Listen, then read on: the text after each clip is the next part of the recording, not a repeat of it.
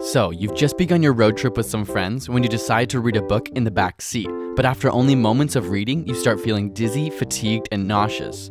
Sounds like motion sickness. The surprising truth is that about 30% of the population experiences motion sickness, with over 66% of people experiencing it in extreme conditions. This happens when your eyes and inner ear are sending different signals to the brain.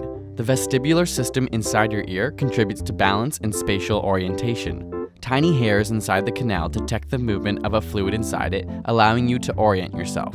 If you lean to the side, the fluid moves and signals are sent to your brain to help you understand this. But oftentimes, in a car, on a boat, or in the IMAX theater, your vestibular system is transmitting a different signal from your other senses.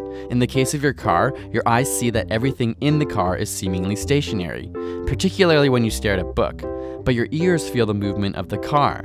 Conversely, in the IMAX theater, your eyes see a lot of motion while your ear is experiencing very little movement at all. This mismatch of signals tells the brain something's wrong. So why does it induce vomiting?